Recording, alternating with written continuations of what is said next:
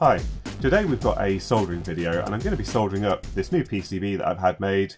This is in fact an advent calendar which I have designed. There is more to it than this board, but this is the only board that has electronics on it. The rest of it is quite decorative.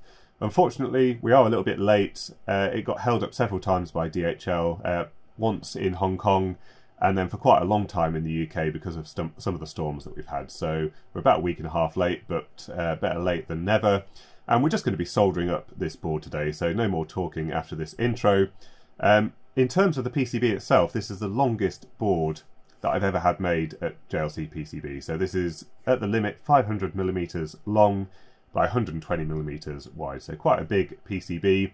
And it came in at $29 for 5 of these boards, which I think is really quite good value for money when you compare it to any of the other suppliers.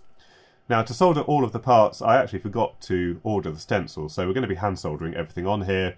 And we're going to use the Ixon T3B, along with some genuine JBC cartridges, primarily the JBC C210-024, which is a 0.8 by 0.3mm chisel tip, and that should be perfect for just about every component on this board. There isn't anything really with a particularly high thermal mass.